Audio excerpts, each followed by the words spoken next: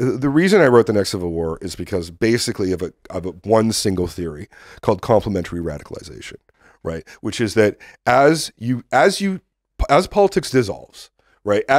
Like in Canada, there are left-wing people and right-wing people who have exactly the same policy objectives, and they make them, right? They like enact policies. That's what they do, right? Like for example, I live in Ontario. I probably will vote Liberal next election. My whole family's in Alberta. They all vote.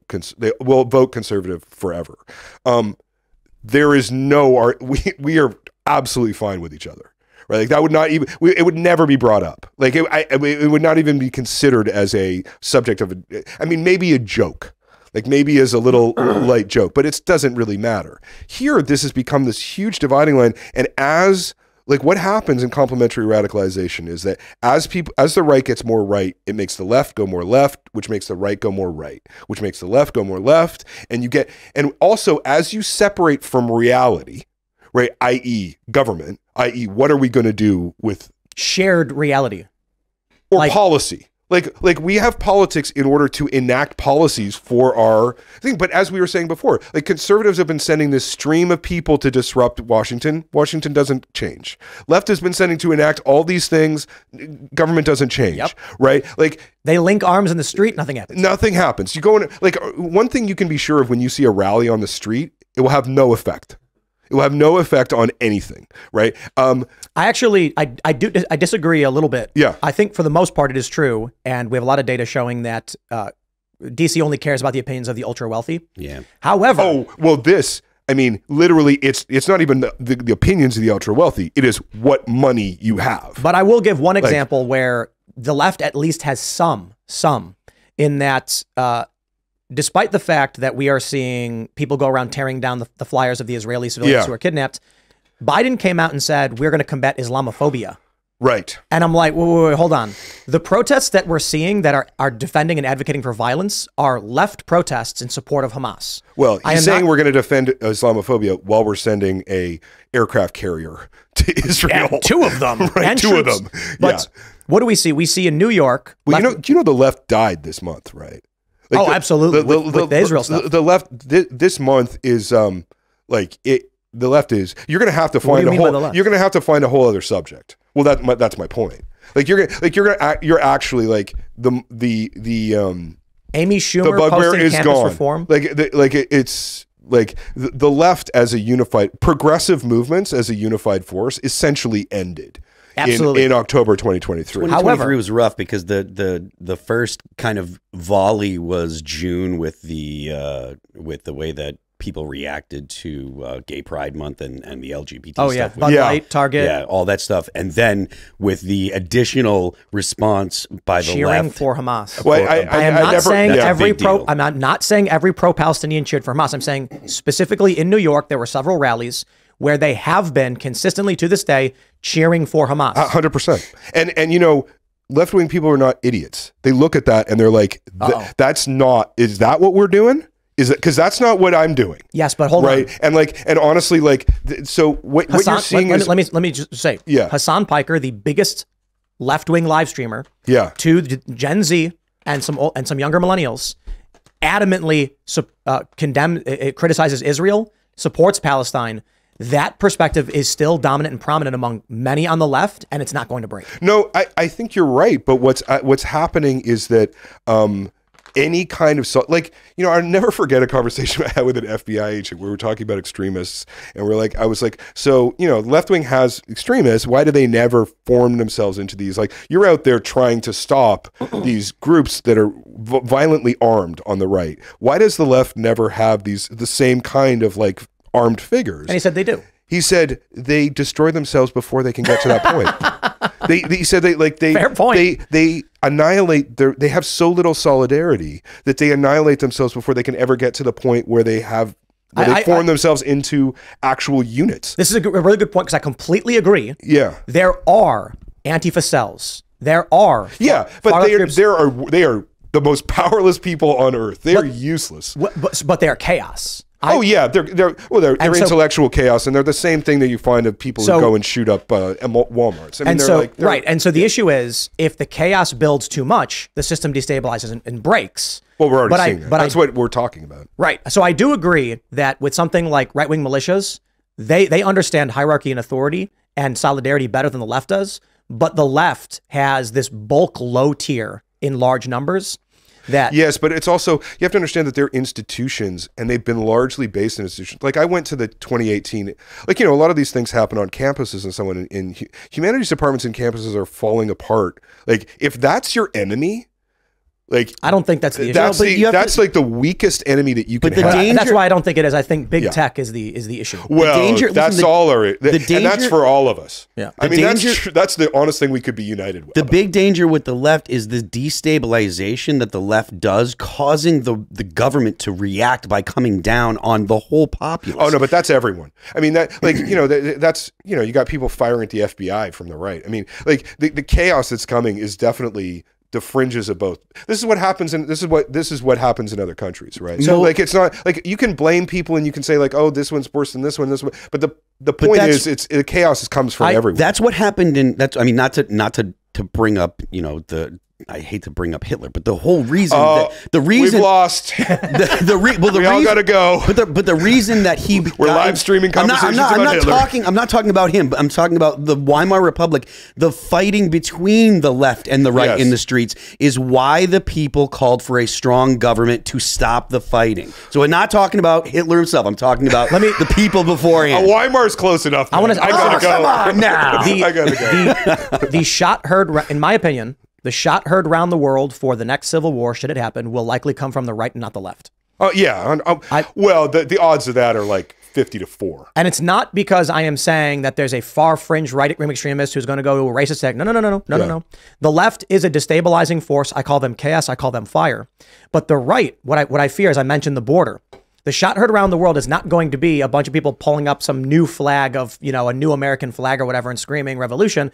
It's going to be 14 guys in a militia saying the federal government is in defiance of state law and federal law, and we're going to go set up our own checkpoint on this road. The federal government will pull up and be like, we're the authority here, and they're going to say, you guys are in violation of the law. That's chapter 1 of the next civil war. Exactly. It is not the left that's going to do this. The left is going to do stupid things like throwing firebombs and acting like wild property chaos. Crime. Low-level violence. Low-level property crime. Widespread. Property crime. But they're much more likely to do that. This is why I said watching the federal government raise the razor wire to allow lawbreakers to break the law is terrifying to me, because that is the catalyst for a group of vigilante. I can't even call it vigilante because they're effectively operating on the side of the law. But more importantly, you have the risk of state versus federal violence. If Texas says enough, they are in violation of state and federal law, the National Guard will go in and stop the CBP from breaking the law. Now you've got government versus government. No, that to me is highly unlikely. I mean, I looked at that scenario. I talked it over with the colonel who drew up. Like that's. I don't know. That would just be no, because first of all, one of the more interesting things that the U.S. military did was, like in every other country, it tends to work by these battalions that are formed in local communities, and that's like in Alberta, like when you get the soldiers for the Canadian military, they come from the same towns and the same farm towns, and they fight. U.S. after the Civil War, the U.S. was like, nope, we're not doing that. Because what happens is... Yeah, because then it's like suddenly you got someone in the military who's from Georgia, and like, do they owe their loyalty to Georgia or to the U.S.? So this was literally the Civil War. Yeah. You had all these West Point graduates. And they left. And a great question by, was it Stonewall Jackson maybe? He was Virginia, right? Yeah. He wrote something about his loyalty to the United States, but the questions of his loyalty to his home, to his neighbors, and his community. Well, that was Robert E. Lee. Robert E. Lee had that famous comment where because he was the star of West Point. He was like the and then he was the shining light, and he was like, "Oh, I'm a Virginian first. My family." Yeah. So my fear, and that was like the thing that was very interesting about that is like the United States was plural before the Civil War. That's right. The famous line from National Treasure. Oh, is that in there? Yeah. Nicolas Cage says, before the Civil War, it was the United States are. Yeah. And afterwards, it was the United States is. That's right. Yeah. That's funny. Yeah. That's and so that's like, but the military really reflects that, right? So that particular conflict that particular scenario is not likely. However, if a county sheriff does such a thing, and they easily could. Well, then you really could have. I mean, that's what the U.S. military has actively planned for. My fear is the circumstance that we're witnessing. I mean, look, it's not the first one. You've got videos of CBP snipping the razor wire. Yeah, this has been happening for years. But and California did the same thing too. The issue is there is only one answer. Either we do not uphold the law and the law no longer exists. Yeah. Or the law is upheld and the federal government, what needs to happen is, if you are going to take the lawful good approach of, we abide by the rules of this nation, we are a nation of laws, the sheriff must arrest the CBP who are cutting the barbed wire. Then you have, a real, well, see, that would be the sheriffs, the constitutional sheriffs have their own point of view on this legally. The federal government has an entirely different point of view. That's exactly right. But I would also say that anyone who wants to go up against the U.S. military in any capacity, you're going to lose. Are you sure about that? Yes. Name a war the United States military has won in the past. Oh, they won them all. Like, have you ever read that? Have you ever read that? Wait. You're talking about two different people. Well, no. It's easy to win it. Like, why? Have you ever read the book Why We Lost by? Afghanistan, about Afghanistan, Iraq, it's about Afghanistan, Vietnam, Korea. Korea. You're conflating. You literally things. read this book and you're like, why? When does the losing start? Like, they win every single battle. That's because you're conflating Vietnam. two things. You're conflating that you're conflating military capability with political ends. Well, that's my point. Yeah, I mean, it's like the U.S. military doesn't lose engagements. Yeah, they win every engagement. Exactly. It's the policymakers that fail in the policy. They fail in what policy is attainable. They fail in deciding what we should use the military for. But the military doesn't lose. No. You're right. They win engagements. Yeah. But Afghanistan is a really great example of we lost. Oh, well, I remember one of the great stories a journalist told me about Afghanistan is he was like in Afghanistan, he was embedded with the Taliban. This was when they were fighting the Soviets. And he saw that one of the Taliban fighters was fighting with a flintlock rifle that had been taken from the British from 1878. And it had 1878 written on it. And he was like, whoever goes up against these guys is going to lose. Like, it doesn't like if you're fighting with a flintlock rifle, you're not going to lose. You're going to kill that guy, but his kid's going to pick it up. Yeah, I That's mean, like, the point. but that is the point of the next civil war, right? So, it's like you can control when they created the political space in Iraq for elections in the surge, the violence that they had to commit to do that was so great that it made politics irrelevant. And that's exactly what could happen in the United States, right? Like, they would win against the sheriff. They would I mean, it would not be a contest. It would be like an NBA team playing against the YMCA pickup team. But like, it doesn't matter how much you win, you're still going to lose. Exactly. Yeah. So they'll win the engagement. And lose. If a local sheriff comes out and goes to CBP and says, put your hands behind your back, you're under arrest, they're going to say no. And would you want to be up against Americans? If I was the sheriff, do you know what I mean? If I was the sheriff in the county where Eagle Pass resides, right now, day one, when I saw a video of them slipping barbed wire, I would instruct my deputies to arrest any of them on site immediately. But you would be charged with treason. That's not treason. Treason is it aiding would be and abetting. According to the federal government. No, it wouldn't. Treason is providing aid or materials to enemies at war. A sheriff only Sedition. has a sheriff but one of the things that they have specifically is piracy. Right. So like that involves anything with water. I just happen to know this technically because I spent so long with it. Like if the federal government would just argue, well, you're interfering with our right to navigate piracy. That's not treason. That'd be sedition. Well, okay, fair enough. It would be treason is abetting an enemy at a time of war. That's right. Yeah, but it would you would just be charged with sedition. But like they don't have a like there's other cases that they may, like, the federal government, the constitutional sheriff charges there's only 5 things for the federal government to do. One of them is counterfeiting, one of them is piracy. I forget I think one of them is kidnapping. And then there's a couple others that I forget. What I would do? I would arrest them for destruction of state property. Well, you could try, but I mean, you wouldn't get anywhere. I absolutely would. Don't care. I mean, you would not. All that is required for evil to triumph is for good men to do nothing. Come on. Like, this kind of moral clarity is so blinding. We're in real situations here. And the real situation is we're trying to deal with complicated, and I understand overlapping bureaucracies. And when you have the law and someone breaking the law, if you decide I will not uphold it, you may as well not have it. Do you really believe that the loyalty to a county is going to be greater than the loyalty to federal authority? What does that mean? Well, because in this position, you're taking the role of the sheriff. Federal law says these people are illegally entering the country as well. Yes, but that's not. I mean, the federal government's doing it. So then your redress would be with the federal government rather than if a cop walks somebody into a bank and points a gun at the teller and says, "Give me everything," we don't go, "The government's doing it." We say this person's committing a crime. Well, not if they've been ordered to do that by the government. Doesn't matter. It's still a crime. It's still a crime. The government If the federal government decides has all kinds of control over banks, all kinds of controls over banks. Like they don't go in with a gun. They just, they have all kinds of ways of manipulating regulation banks. is different, and we can So argue saying that it's bad. What you're essentially saying is if the federal government makes a regulatory pull of a bank, controls over a bank, that's not what I said. Then it is essentially committing a crime, and we should shoot straw man argument. Who do it.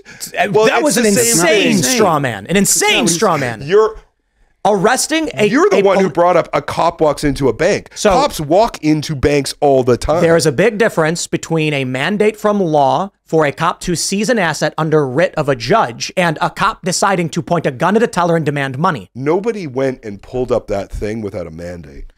That's my point. So the point is the actual source of this is this mandate. And so let's try again. Okay, let's try again. A chief of police tells his officers. Try it again without morality. Try it again like you're a Roman trying to come up with a better system. A police chief tells two of his guys in his office, go point guns at tellers and take money from the vault. And they go, you got it, boss. What do we do? I'm sorry, but if the way this... What is this example? Let me rephrase it, okay? A bank is in violation of their capital control amounts. We're not. Texas is not in violation of the law by doing what they're doing. No, well, that's the federal government's opinion. Let's say the bank is actually, and the federal government is wrong and still does. A judge has to sign off on it. Yeah, judge did not sign off on what we're seeing CBP do. Look, you're bringing up this example that I don't know very well, but my point is that the federal government interferes with other institutions literally every minute of every day. Right, the fact that it's and sometimes they're right and sometimes they're wrong. Lines. Sometimes they're right and sometimes they're wrong, and there are lines, but actually there aren't a lot of lines. And the answer is not to witness crimes being committed to say, well, there's lines. No, the answer is to go to court and talk about it like reasonable human beings, and figure it out with lawyers. That's why they're there. I don't think the answer is let's criminalize. Everyone who's trying to impose federal authority. But sometimes they're violating federal authority. The answer is there's lots of cases where there's federal overreach. Of course there are. And the way to deal with it is actually having a conversation in court. And so first, what would happen is local law enforcement would approach CBP and say, you are hereby ordered to halt pending review from a judge. Have a nice day. Right. The law of our state says no. Federal law says no. And you will need to come back with approval from a judge.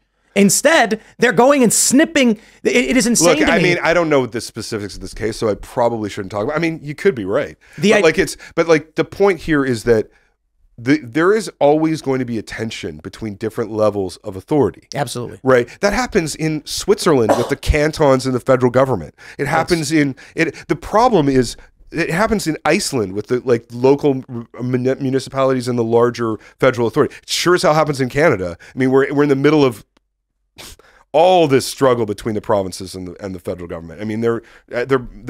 It's getting incredibly ugly. But the problem here is not that tension, is my point. That tension is part of the natural order of a political system. The problem is when the only way that you can respond to that tension is by conjuring fantasies of violence. Who's talking about violence? We're talking about arresting people, throwing them in jail when they're coming from the federal government. You think an arrest is violence?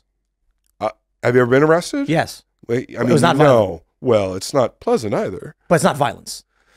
I put my hands behind my back. I was placed in a car. I sat in a room for 12 hours. They let me out, and that was the end of it. Yeah, just 12 hours. When was that? Occupy Wall Street? No. I never got arrested for that. I was arrested for skateboarding. Oh, really? Yeah. The only time you've been arrested is for skateboarding? I was arrested for driving on a suspended license, but that was an I-bond. Oh, right. So that was That's funny. They don't often arrest for that. And it was an illegal stop too. But he takes me out of the car. He says, your license is suspended. I said, I had no idea. And he goes, doesn't matter. Sign this, have someone come pick you up. You've been arrested and released. That's upsetting. And I mean, yeah, it's Oh, but you didn't go to jail then. They just Right. said, they It's just an- said it's made called you sign. Right. Oh, okay. Got But it. you are arrested, you are processed on the spot, Right. and then they tell you to go home. But I did go to jail overnight for skateboarding once, and the judge was so pissed. Right. I bet. Yeah. But it wasn't violent.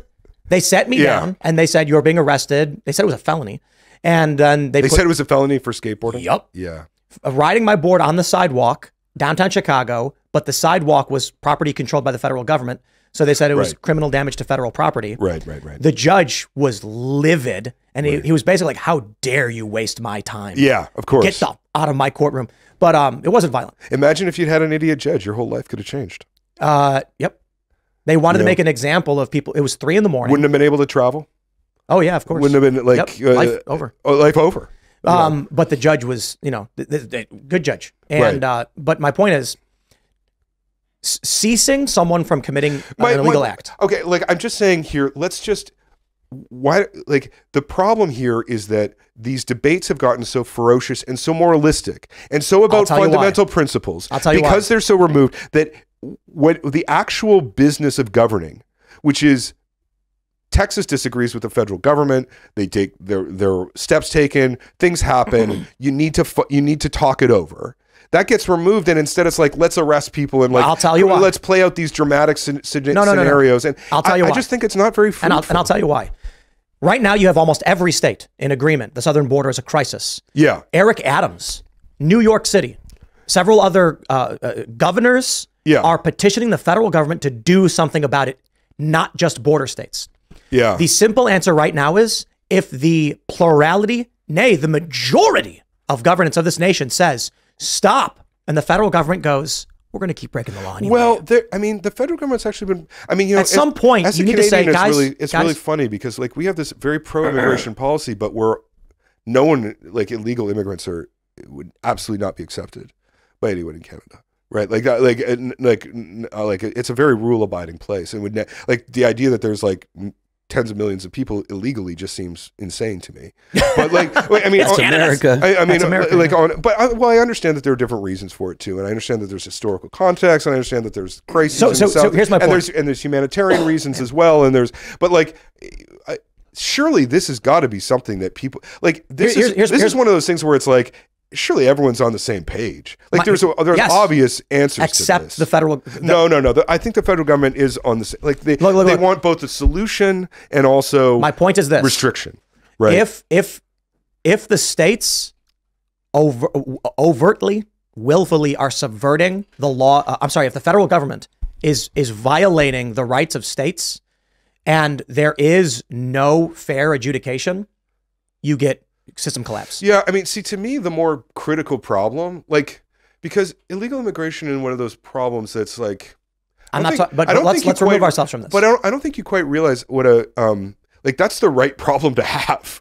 Right, because like people like it's a huge boost for your. But anyway, like the abortion question to me is actually much more legally problematic. I'll give you an example. What's happening in Texas is a granular component of what's causing civil war, and I'll explain. California, in the past census, had an extra congressional seat, perhaps 2. Yeah. Because California violates federal law by allowing non-citizens into the country, who are then counted in the census, and congressional seats and electoral votes are apportioned based on this. This means they don't have the same thing in Texas. So all states do the census based on total people count, not citizen count. Yeah. So when but Texas must have the same thing with non-citizens. Yeah. The issue being Texas is resisting. So here's the point. But they're not. They're still counting those people. Yes. And so the issue is not whether or not they're counted. It's the willful act of manipulating our electoral college and our Congress through intentionally violating federal law. If Texas says, please help us get these people out of this country, we don't want them to be counted in the census. And the Republicans under Trump said the citizenship question should be on the census. The Democrat state said no. The Supreme Court said no. And so what happens is California has a disproportionate amount of electoral power in federal government based on violating federal law intentionally.